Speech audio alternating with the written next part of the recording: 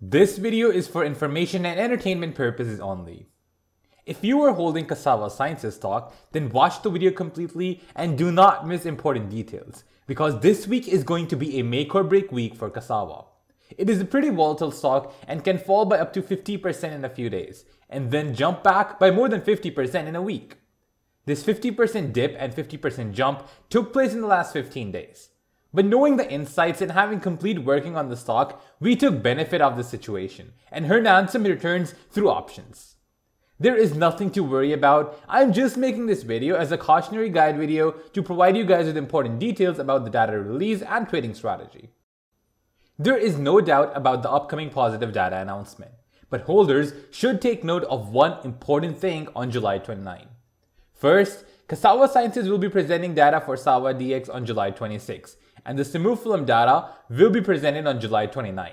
Remember, July 29 is the more important date. SAVA DX will be positive. The reason I'm saying this data will be positive is the clear-cut positive title of the 26th July presentation of SAVA DX related data. Read the title and decide. SAVA DX, a novel plasma biomarker to detect Alzheimer's disease, confirms mechanism of action of Smufilam. Now that's pretty self-explanatory. SAVA DX has the ability to massively increase the total addressable market for Smufilam.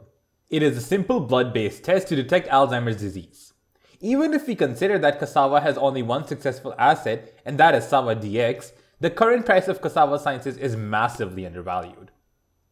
Now before moving on to discuss the July 29 event, just a quick announcement. If you are interested to join stock discussions with thousands of other like-minded investors, then consider joining our private Discord server through Patreon. On Discord, we have dedicated discussion channels for our favorite stocks, and I too share my options alerts and buying-selling alerts on it. For example, when SAVA dipped to 77 a few days ago, we sold put options and pocketed a heavy premium, and we are already up 80% on our options trade. Our Discord members got early alerts on stocks like Biogen near 288 before 460, SAVA near 10 before 120, and Analyst near 25 before 97. I am not saying that every pick is 3x or 10x guaranteed, but comparing the downside of some of the stock picks with the upside of my unique picks is huge. The link to join on Discord through Patreon is given in the description box down below. Now let's discuss the 9 months data. 9 months Smufilam data should also be positive. But the main thing would be the improvement in cognition scores. If cognition scores improves further as compared to the 6 months data, then it would be a blockbuster result. Remember, 6 months cognition score improvement was 1.6 points, a 10% mean improvement from the baseline. If this score improves further, then this will be a historic moment in the human fight against AD. Because so far, no drug has worked beyond 6 months time period and proven to be safe. But even if data is positive, but cognition scores are lower than the 6 months cognition improvement scores, it should be taken as a positive. But the market can take it with a pinch of salt. Smufilam data announcement could become a binary event depending on the cognition scores. So pay close attention to the cognition scores announced on July 29. Alzheimer's is a progressive disease, meaning it worsens with every passing month. So stopping the progress of AD is also considered a huge achievement. But the market might react negatively if cognition scores fall to lower levels as compared to 6 months. There are two trading strategies that you can use here. The first one is lock some gains and let your other shares ride through the data announcement. Or you can spend some amount and buy put options to lock the current price. Having bought a put option in case of poor data, you would be able to sell your shares at the current price. Whereas if data is overwhelmingly positive, you would only lose a few $100s and get to keep your original shares. But given the circumstantial evidence, it is expected that the 9 months data will be positive.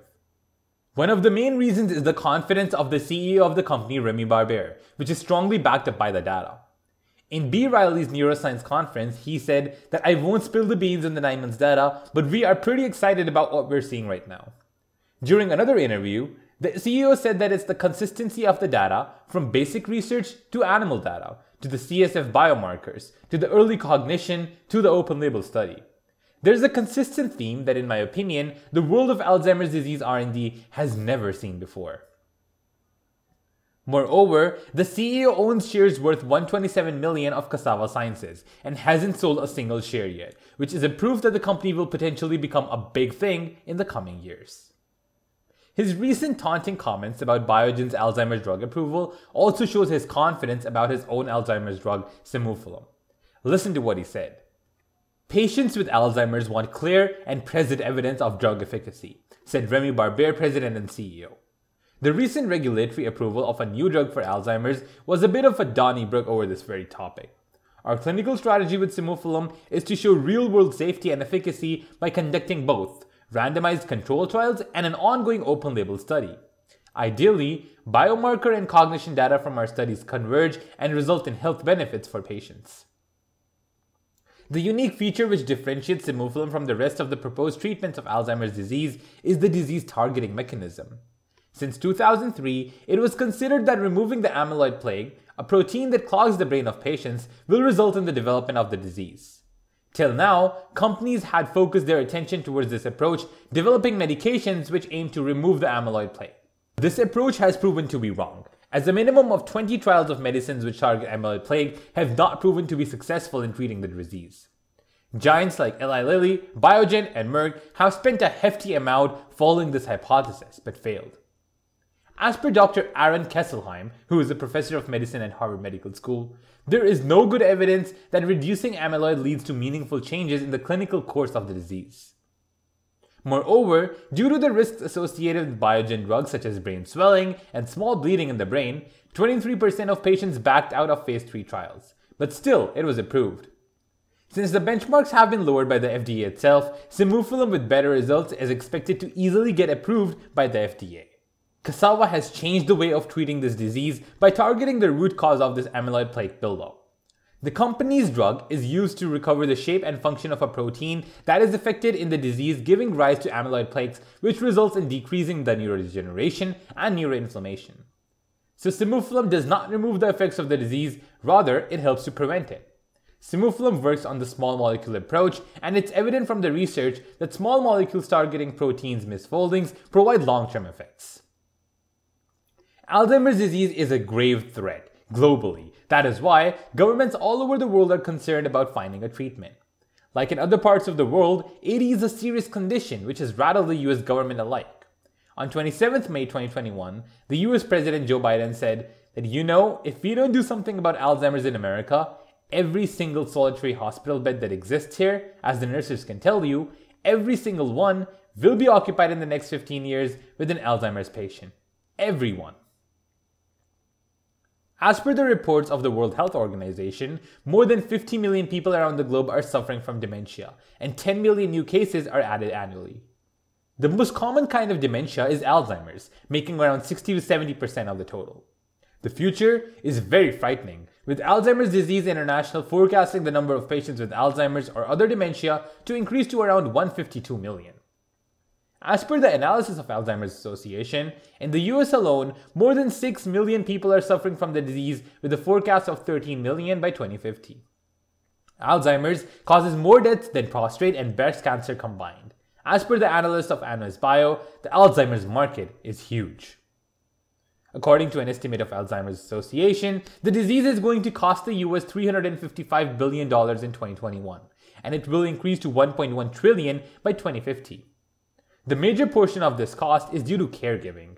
As per reports of Alzheimer's Association, the lifetime cost of care for a patient was calculated to be around $373,000 in the last year.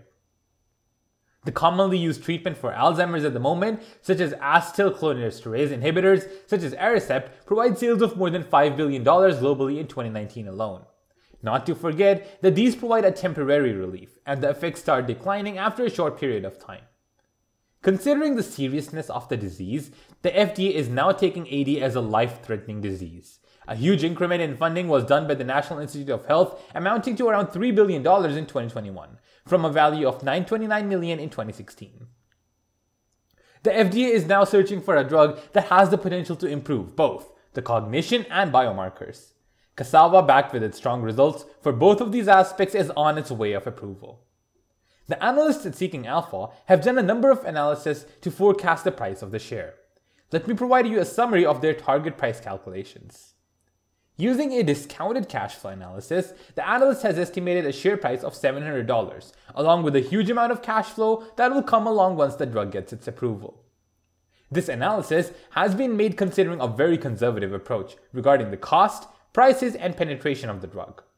Moreover, the discount rate is expected to decrease during the time the drug is on its way to approval.